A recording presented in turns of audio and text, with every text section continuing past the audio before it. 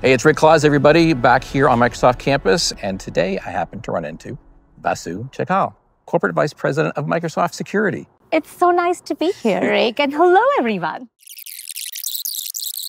Can you share a little bit about what you might be speaking and what different experiences you're excited about for Microsoft Ignite? Yeah, absolutely. So I will be speaking and we'll be talking about security in the age of agentic AI. And there are several aspects to this. First, for us to unlock the potential of AI, it must start with security.